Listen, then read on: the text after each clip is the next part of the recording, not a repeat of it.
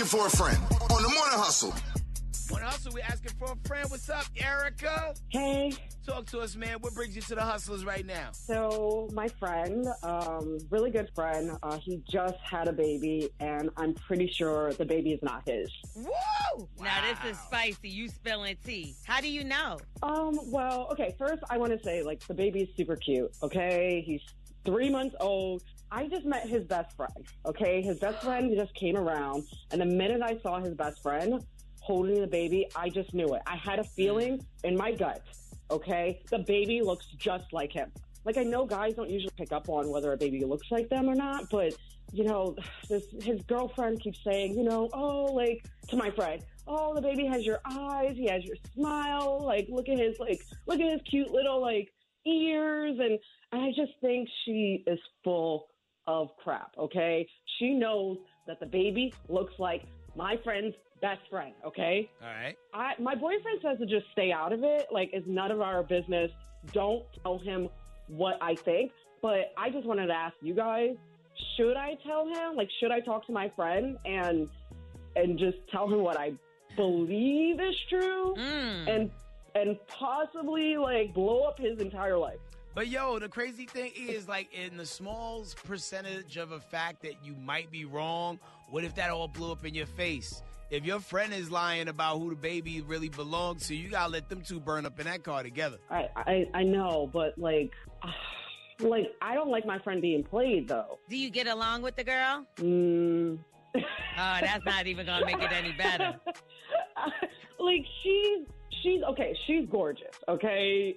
She looks good.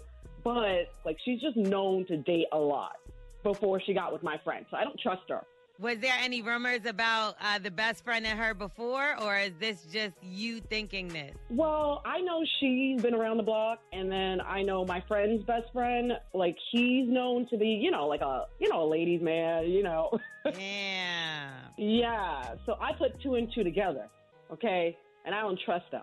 I don't know, because y'all know that Jim Jones and Cameron's son, I think it's Jim Jones' son that looks like Cameron. Y'all seen that? Nah. Yeah, he looks just like Cameron, and people used to joke on the internet, but that's really Jim Jones' son. So maybe it's just when you around somebody a lot, like a dog, they start to look like you. I don't know. I don't know.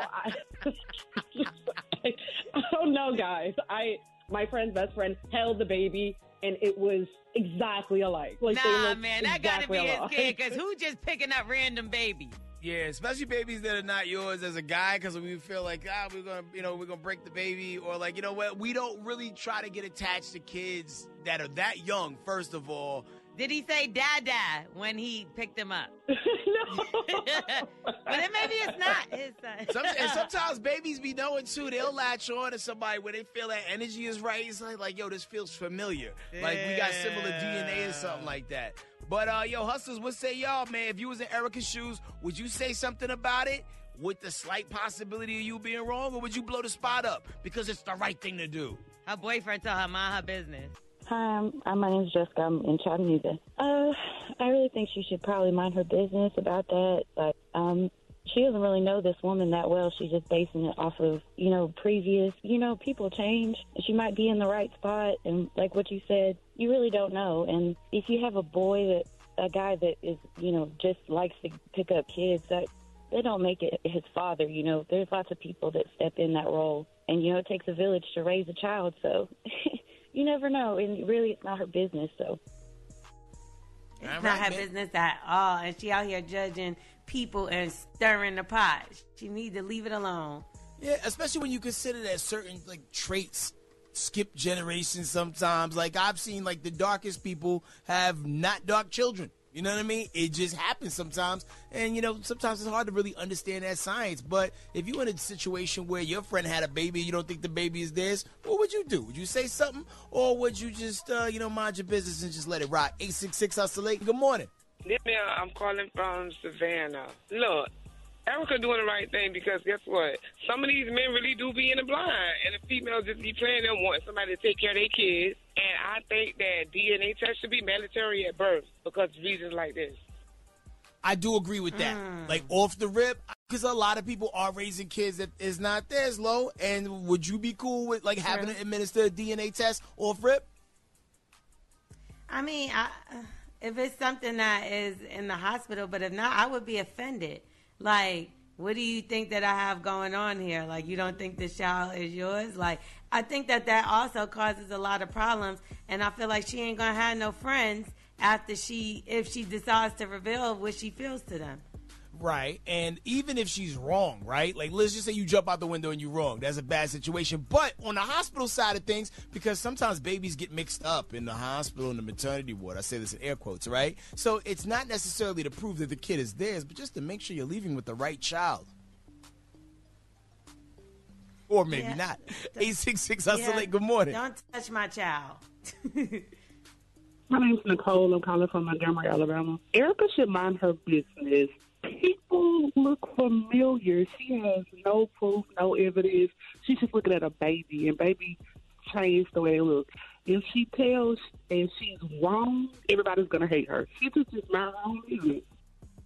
And, and it is a lot easier to, like, DNA test people than it's been before. You could just swab the baby mouth, swab the dude mouth, and you'll get results, like, in, like, a couple hours, man. So, technology has really caught up with itself. Good morning.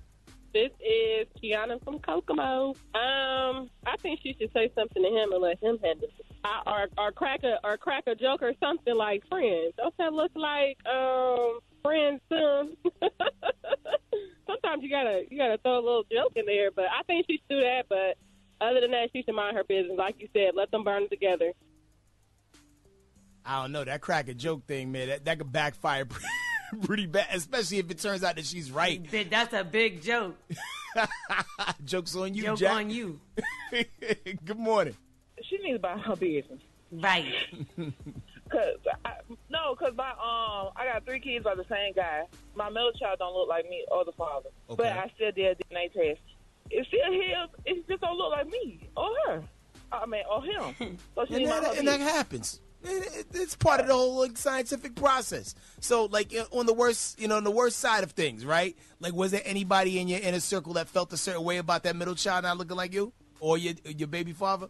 No, but my best friend had an issue with her baby daddy, and they went through hell, so I didn't want to go through it. Plus, no one's going to tell you that. Like, they'll probably say it behind your back, like this lady's doing, but they're not going to say to your face, that might not be your baby father's child because he don't look like neither one of y'all. Mm-hmm. And that's why I did it, because I don't even want the drama or the negativity. Here's the thing. There's a lot of people out there taking their kids to go get Happy Meals when they should have just made them a sandwich from scratch. Just saying, could save some money.